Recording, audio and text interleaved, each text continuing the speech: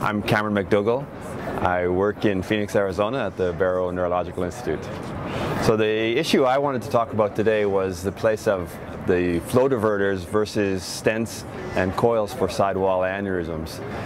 And I think you have to answer this in two ways. One is what you think is going to happen, and one is what we actually know today. Most of the trials and all of the data for the flow diverters have been based upon the larger aneurysms. Aneurysms in almost all of the trials have been greater than 10 millimeters. The results have been spectacular. The PUFS results coming out just this year with the 5-year follow-up really show no recurrences at all in any of the aneurysms that were completely occluded. So that's very difficult to argue against those results.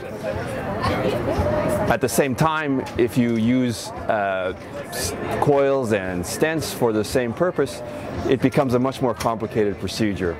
That's something that we've used for many years. It's tried and true. We've had good results with it, but clearly the flow diverters are an easier device. What's missing is really looking at the smaller aneurysms and seeing if the results are the same, if the occlusion rates are the same, and similarly if the long-term results are the same, while also having the very low complication rate that we've managed to achieve with stents and coils. In terms of the antiplatelet medications, it's pretty much a wash. In terms of price for the devices, it's pretty much a wash.